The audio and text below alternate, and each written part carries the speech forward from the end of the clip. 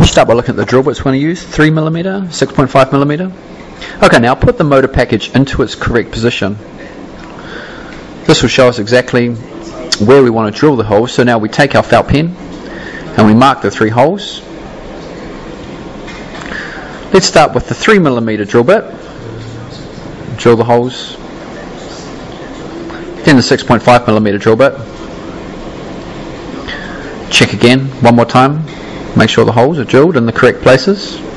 Then we use our threaded drill bit so we can screw the motor package into the machine body.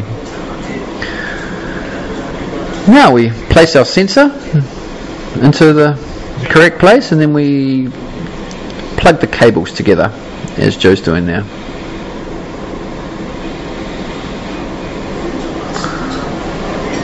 Finally, we take our power cable, plug in the power cable to the motor package, and then the last 2 plates there, one on either side of the motor package, and then the screws to hold the plates in place there.